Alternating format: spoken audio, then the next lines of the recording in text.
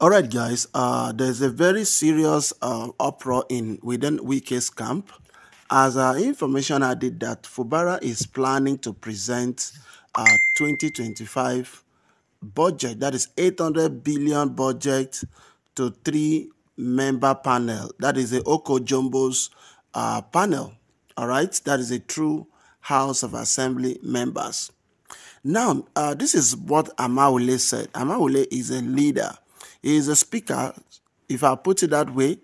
He is a leader of the pro-Wike's 27 lawmakers.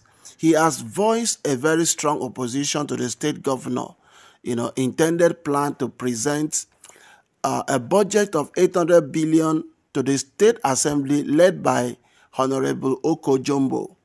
Oko Jumbo is leading a three-man panel. All right, they are three-man panel. So now, but this has caused a lot of reaction. The court recently, that's the appeal court, actually confiscated River State allocation, but the governor appealed it to the Supreme Court. So that means the monthly allocation will still be coming pending the determination of the Supreme Court. So, but the question is,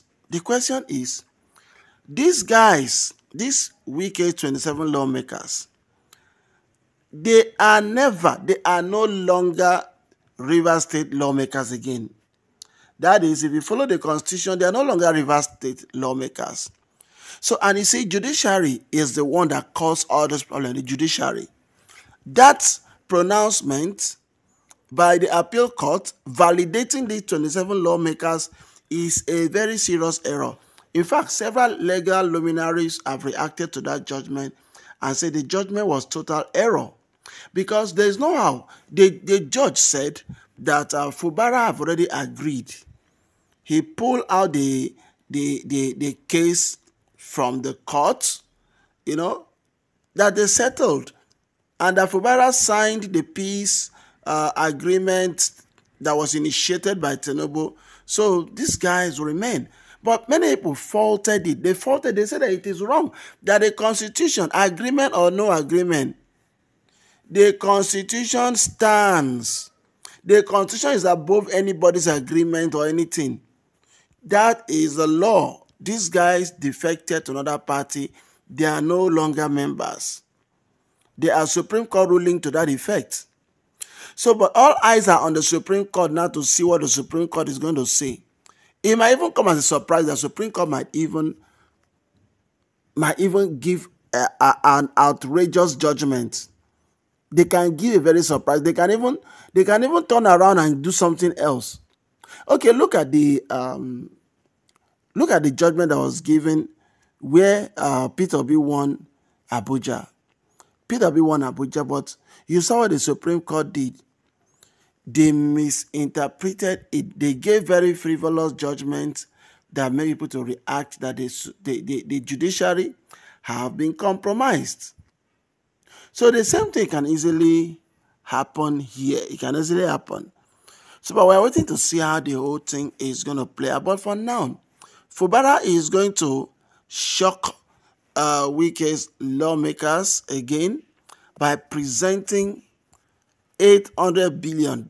The one of 2024, the uproar have not even died down.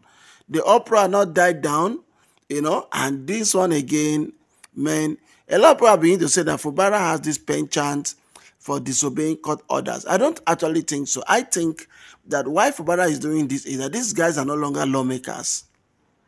That is just the truth. But you see, Fubara got himself into all of this mess. He shouldn't have got up to this level. If Fubara have heeded the warning of some River State elders and political analysts not to accept that Tinubu's peace deal, that it will get him into trouble. And even he himself came out and regretted it, that peace agreement was an ambush. He came out when they warned him, he did not listen. He wouldn't have. Now, these guys, any moment from now, you could hear that they have impeached Fubara. It's very possible. Alarm is sounding everywhere that these guys are planning to impeach Fubara. So, but let's watch and see how The whole thing is going to play out, and then after that, we will